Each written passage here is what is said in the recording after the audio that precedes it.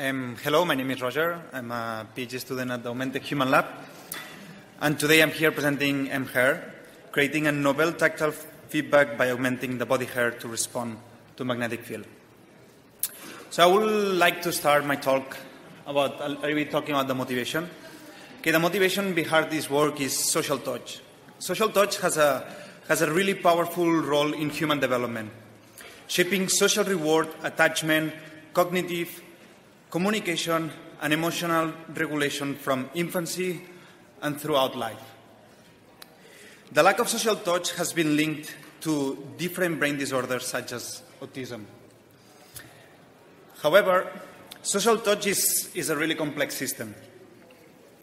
We sense touch through our skin.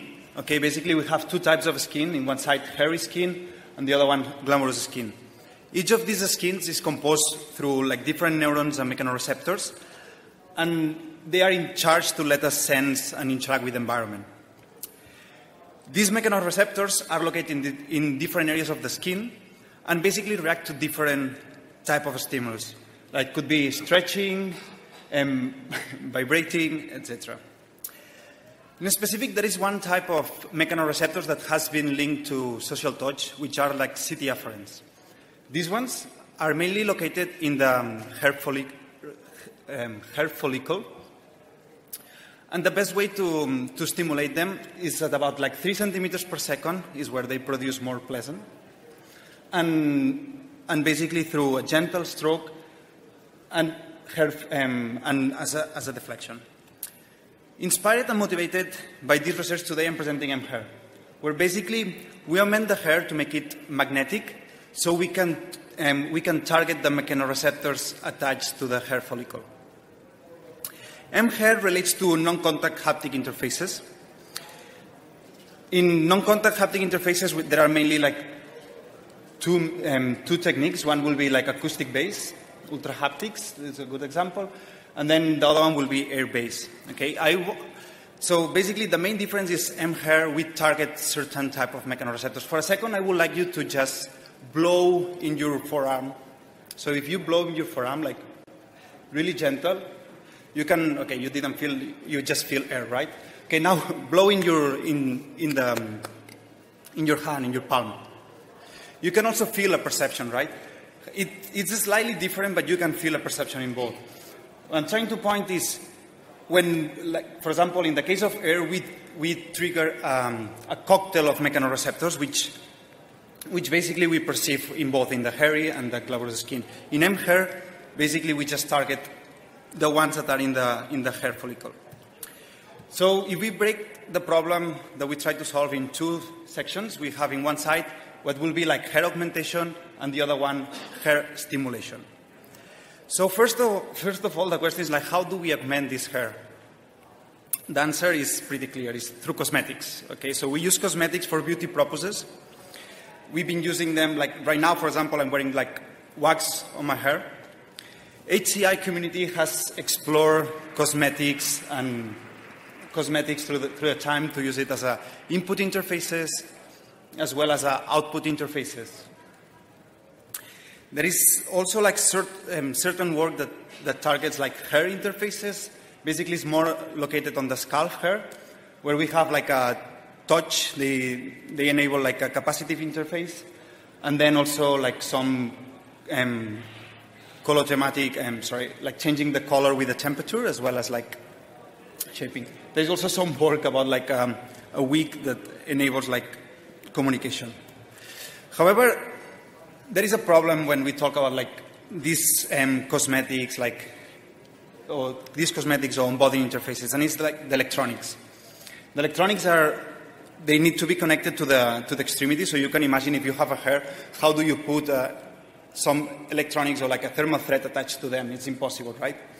So in mHair, what we do is we rely in a type of cosmetics that we call magnetic cosmetics. Okay, these ones are cosmetics that have a high concentration of ferromagnetic particles, such as iron.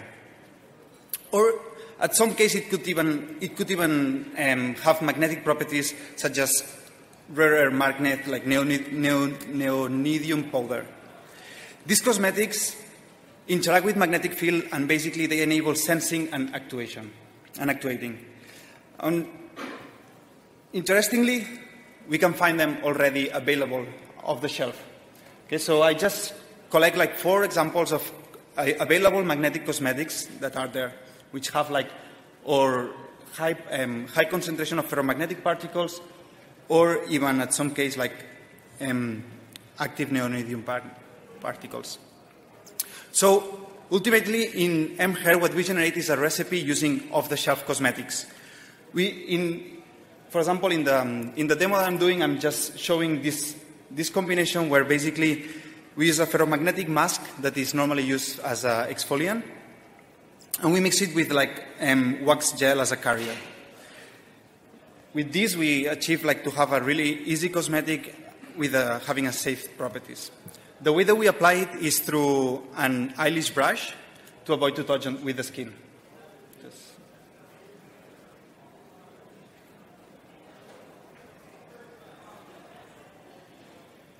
Yep. So once we have this hair augmented, now it's like how can we stimulate it? So this hair now reacts to magnetic field. In our case, what we like for the study that we wanted to perform, basically we set up certain requirements on the magnetic field. We wanted to have a precise magnetic field of about like 1 centimeter, so we can move a magnetic field around. We target at 3 centimeters per second. We wanted to move this at 3 centimeters per second, which is the speed that has related to the CT afferents. Then we wanted to have a surface capable to stimulate all the body, all the forearm, so about 20 to 30 centimeters. And we didn't want this actuator to touch the skin or the hair. So we place it at about 25 millimeters. In terms of like the magnetic strength, if we compare it with real like known magnetic fields, in one case we have like the magnetic earth that is about 15 microteslas.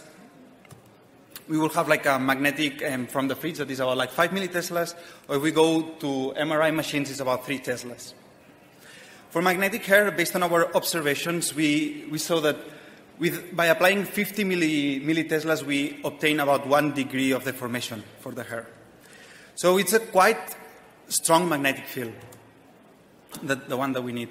The main 2 techniques right now to stimulate, to generate magnetic fields are through permanent magnets or electromagnets. So in this case, based on our requirements, we decided to go with a permanent magnet. The way that we achieve it is basically we mount this permanent magnet on a CNC machine, and then we were able to stimulate it at the speed that we wanted and with a pretty high accuracy. This is an example. Yep. So with this machine, we perform a formative study with 6 participants with the goal to understand the sensation that we were generating. Yeah. Now in the presentation, I will be talking on like a couple details. In the paper, you will find more. So one of the things that we wanted to understand is like how discriminative was this sensation. So basically, we perform like a subset of shapes in different locations and in different sizes through the body. What will be the group A is like different locations, B will be the sizes, and C is like the shapes. On the shapes, the users were asked to draw by themselves, so they didn't have any reference. So we can observe some degree of discriminative perception, which is honestly higher than what we expected. However, the interesting part is on the subjective description. So the participants were also stimulated during 1 minute with this haptic sensation, and we asked them to provide like with words that describe their sensation.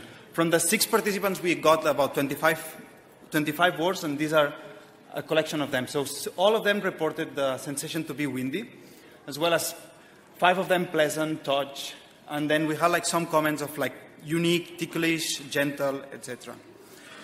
So all these words, according to the affective rating, are associated with positive, balanced, and slightly calm arousal.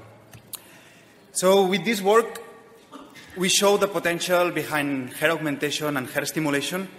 We can observe, we can see our work opening 2 main areas for further exploration. On one side, there is the theoretical, where basically upstream research could deeply understand, could further explore like what type of haptic sensation are we performing, and what are the mechanoreceptors that we are triggering, as well as applied research to miniaturize this in order to enable interactions enable interactions and applications.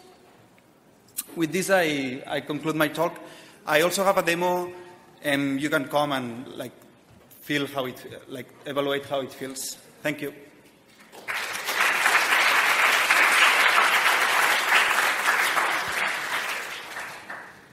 Okay, we have time for a bunch of questions. All right, while we wait, I have a question. So I was wondering, did you do any experimentation with sort of fast attraction and repel of the, so do like more complex patterns that could be higher frequency to, I don't know, maybe invoke some other sensations? Yeah, so in this particular, basically, we didn't evaluate this part. The main thing that we evaluated was the discriminative as well as the discriminative as well as the subjective description. Yeah, but it's a really good point and something that we would like to do also in future work. Any other questions? So I have one more. So what about the safety and on one hand, and on the other hand, how do you clear this off when you're done with your magnetic experience? These cosmetics are basically like really easy to remove. So just like water on the toilet, just go away. In terms of safety, it's a really good question. It's one of the main reasons why we decided to go with off-the-shelf cosmetics, even though when we talk about like cosmetics, most of them have already like ferromagnetic particles like iron oxide. So they are inside the safety concerns. The main reason, for example, that we didn't evaluate the rapidly changing frequencies, because when you put the human body with an alternate magnetic field, then you need to have certain regulations. Yep. Okay. Thank you. So let's give the author another set of applause.